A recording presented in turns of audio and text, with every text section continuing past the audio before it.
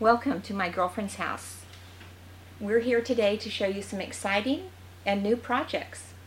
But before we get started, I'm going to go through your supplies that you'll be needing to make your job a lot easier.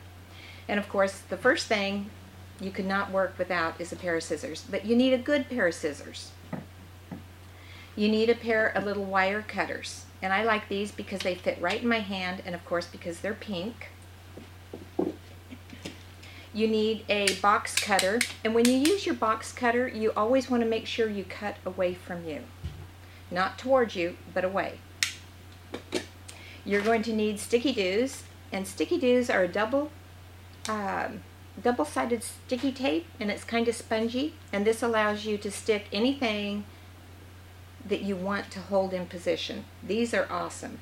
In fact, if you've never used these and you order these, you're going to wonder how your life survived before these.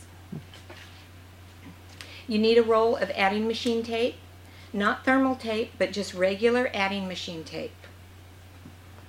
You need a ribbon shredder, and of course I'm going to show you why you need all these as we get into our projects, but a ribbon shredder is awesome. You need an ink pen to write on your adding machine tape with. You need a tape dispenser.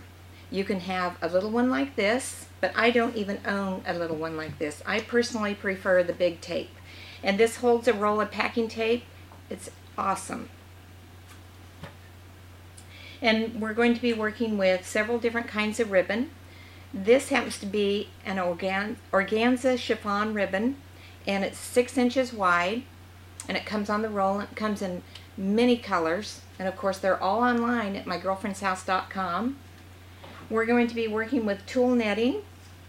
Tulle netting is fun and easy to work with, and possibly one of the easiest tools you'll be using today.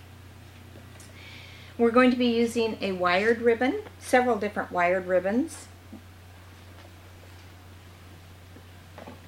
We're going to be using a ruffled organza ribbon that's really pretty done up. And then we're going to be using various different tying ribbons. And your tying ribbon can be a polymetallic ribbon. It can be a raffia ribbon. It can be our mesh ribbon that so many people love, that comes in a variety of colors. But the key to your narrow ribbon that you're going to be using is to make sure that it's a strong ribbon, because whatever you attach to your packages is going to be tied with your tying ribbon. So that's why I call it tying ribbon. You need a clipboard. Mine just happens to have lips on it. And then you need paper to put on your clipboard.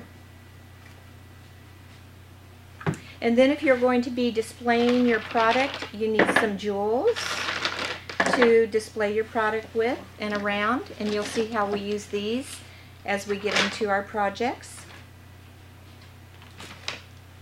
We are able to emboss ribbon for you. If you want anything put on ribbon, we can do that. And you'll have to go to mygirlfriendshouse.com for that information.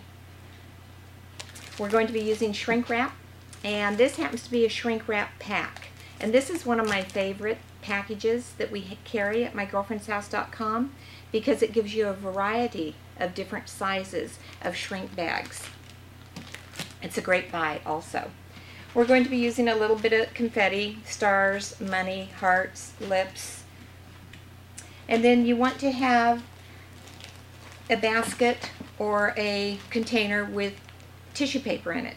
And you want to have a little bit of a variety of tissue paper. I'm going to be using some pearl necklaces, and these happen to be by the dozen. And then you want to have a little container with some cellophane bags in it, so you have a little bit of a variety instead of thinking, oh, I need a bag, and running out to maybe your local Walmart. I had to do that one time because I was not where I had all my supplies. I needed to wrap a gift. I went in and I purchased a card, a gift bag, a bow, and tissue paper, and it cost me almost $14. In fact, it cost me more than what I was wrapping. So you want to make sure that you're prepared and you have everything you need. You want to have gift certificates, and you want to roll them up like this and put a little ribbon around them. So when you are doing your packaging, you put a gift certificate in each package. And this gift certificate is going to be worth $10 in free merchandise when you call me within 30 days of receiving the gift that you've just received. And you can do a complimentary makeover, excuse me, a demo appointment, some kind of appointment where they have maybe 1 or 2 people in to share it with them, and that's when they get the $10 in free product.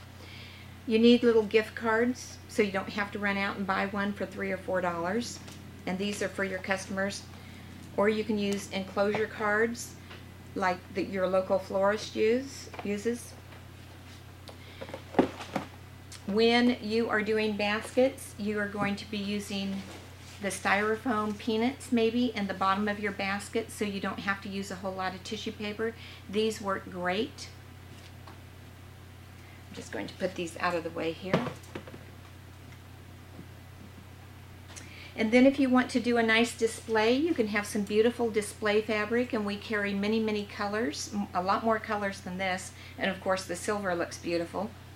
So we have your display fabric that you're going to be needing. This here is what we call a dream book. And for those of you that are going to be doing a lot of packaging and maybe going to corporations or businesses, small businesses, to sell your gifts, you can take pictures of your gifts. Instead of taking in all your different projects that you've completed, you're going to put your pictures in your little brag book, dream book, and so on. And you can just stick this in your purse, and then of course you can have several different items in your car ready to show if you need to.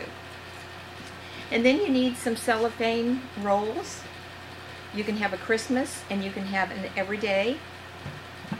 And then you need some foil paper, and as you can see, we carry a lot of different beautiful foil papers, and this is going to be used during our projects, and you'll be able to see how we use the foil paper.